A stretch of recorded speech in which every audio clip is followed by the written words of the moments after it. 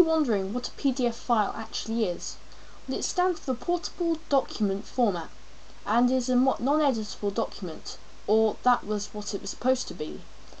Anyway, in this video I'm going to show you how you can convert a Word document to a PDF and vice versa using two pieces of software that I've used and trusted.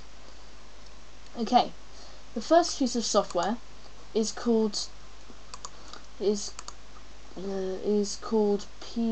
Let's find it. It's called PDF to Word Converter. This converts a PDF. When you've opened a PDF and you want to edit it and it is really annoying you download this piece of software and then there it is. I put the link in my video, so we click download and then go to site 1, or you can go to any of them. Site 1 always works for me anyway. And then click run, and then once you've all downloaded it, it will come up with a folder, sorry, my all gone funny today. A program, free PDF to Word document converter, and then basically you very quickly select your PDF, find it in your documents. Let's just open this one. Then you can select your pages, blah blah blah blah blah. Also saying that sometimes you need to change your font because it's got a font that you didn't have downloaded on your computer, and also you can mess around with these boxes because of otherwise you might not get it in the format that you wanted it. And then click convert, and it's very quick.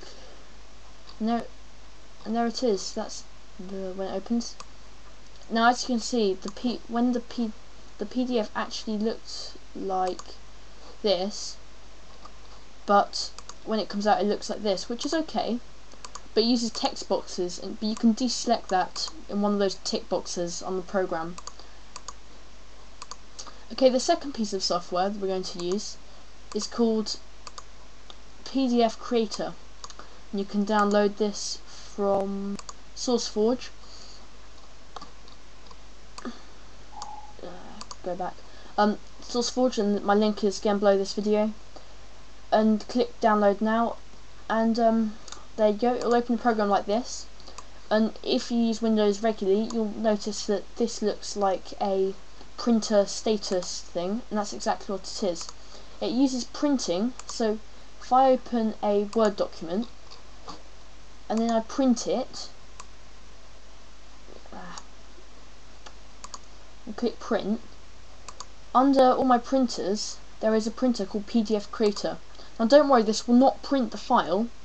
It's just when you print something it sends a sort of image, and then the computer PDF Creator converts that image into a PDF file, and that's the easiest way to do it.